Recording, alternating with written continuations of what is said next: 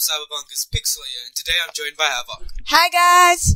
So just after the endings of Mass Effect 3, when people were done getting over their depression and wanting to kill themselves, here comes Mass Effect Andromeda. So Boiware gave us this awesome trailer of Mass Effect Andromeda, which we hope is coming out this year or later next year. Well, they said in 2017 it'll come out, but we will have to see in 7 days. They'll maybe give us another little trailer or something. I hope so.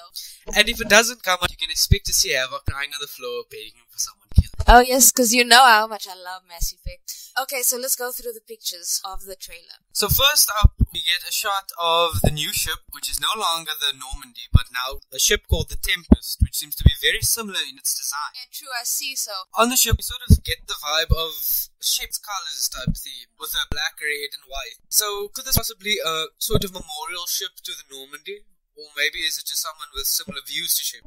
I think true, because the last trailer we saw, the person was dressed in shepherd's colors and everything and moved just like him or her. I mean, we have to see. So obviously the designers and the producers are working hard on this Mass Effect project. As we see, none of the other games that Boiware produces are anywhere in production really, like Dragon Age. Yeah, I can see a lot has changed since the last Mass Effect, as in the graphics they're using now. Frostbite engine. In this next picture, we see our new protagonist standing by what seems to be a navigation console. Yeah, I see, and he's standing by like those world that the Elusive Man has. And as you can see next to him, there's a Krogan and there's a Solarian, so we all get to see those races again. So in this next picture, we sort of get a vibe of this open, free world, completely different to the last three Mass Effects. We see our protagonist in what seems to be an open desert, similar to that was seen on Mars in Mass Effect 3.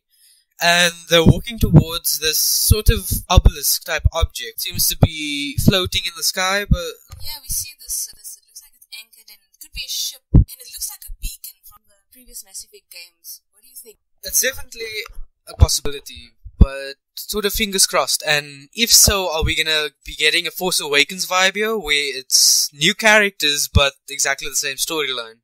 Let's hope not, because a lot of people are really psyched to see this new story and gameplay. So in this shot, we see the protagonist shooting a hell of a lot of bullets into some huge ass thing. That's really confusing. It looks like one of those creatures from the previous Mass Effect game. Actually, it's very similar. Could be the same, it could be different. There's a lot of similarities, but we can see. And it looks like, yeah, they're in a desert place again, and there's stuff in the sky. So, on the character itself, we see a gun, sort of a weapon system that's very similar to Shepard's in a way. We see the pistol matches similar ones to those in Mass Effect 3, and the way the guns fold in and out connected to the equipment lodge. So here we get a beautiful piece of scenery with some huge monster flying in the sky. Hopefully we don't get to fight that, because that would just suck. Well, I hope we do. It also looks like a station, a little station they have there. It could be like a research station or what, because as we know that this, or leaked story, that the protagonist is as they call a pathfinder, a person they're trying to find new planets for people or any other species to live on. But that's just a theory. As they said, like on the last game, Mass Effect 3, there was an arc that left the Milky Way and came to Andromeda. But it's just a theory, and maybe it could be something else. Okay, so next shot is something Havok's really psyched for, as she loves her blue women though. We see a shot of an Asari who seems to be in a younger ages, not yet quite matriarch, but she's also wearing the same armor to protagonist, so they could be allies in some point. Yeah, in the scene it looks like what they show us is she seems like a goofy type of person. And also, yes, she does seem very young. This could be one of our squad members, who knows? I hope so. I mean, I really love biotics and stuff. You mean you love the blue? Your next victim. You know, right? But then, near that same shot, we see a facial expression completely change, as there seems to be an object pointed towards her head. Seems like sort of a salvaged sword, so maybe they're being held hostage or being raided. No, that could be, or I think Boiware is actually showing us that what they did now. They can change the facial expressions. It looks much better than the last games, of course. And yeah.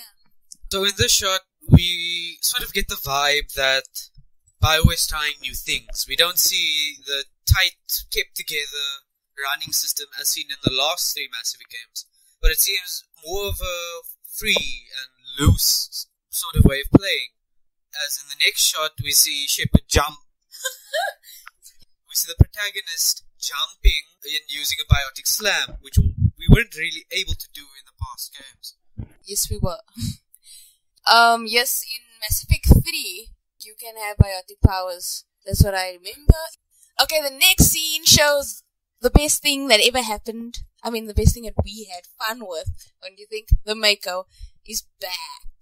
And we can finally drive it. It looks like it. It's very fast, and we're not gonna. It doesn't look like we're gonna like fly all on our backs on the car and stuff like that.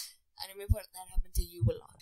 Ah, sweet memories of trying to drive and hitting a wall thousands of times over because of some stupid thruster system an idiot invented that makes the car go up instead of forwards.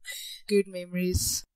Okay, the next scene shows two Krogans throwing, which looks like the protagonist or another human, which look like Shepard. Yes, we love Shepard, don't we? We do. Okay, so the next scene now is what seems to be what they say it's the Ark, which carried all the humans and every other species to this Andromeda system, which also looks like a citadel. What do you think? Yep, there's definitely some sort of resemblance there. But the citadel was destroyed in the last game, so this looks like the citadel. I mean, I've seen pictures where it has life, it has gardens on it and stuff. It could be this or it could be something else. But maybe this could be the main space station. And now the part where the reason I'm talking is because Havok's dying in a corner after the scene. No, I'm not. Okay, I am. We see a room filled with cryopods and one in the center which could show some sort of importance for the actor or protagonist. The scene reveals a young adult saying the words, "I made it." We made it. So I guess this is when they arrived. This could be our protagonist, or it could be our squad member, because there was rumors that there's a female squad member named Cora. So this could be her, or this could be the femme, whoever. On the trailer, last year in 7 Day, the trailer showed a little name, Ryder, which is the first female that went into space.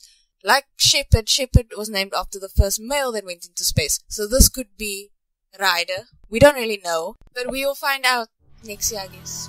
Thanks everyone for bearing through our rather unenthusiastic talking, but that's all for me and for PiXoul. And that's all for me from Havok. Goodbye.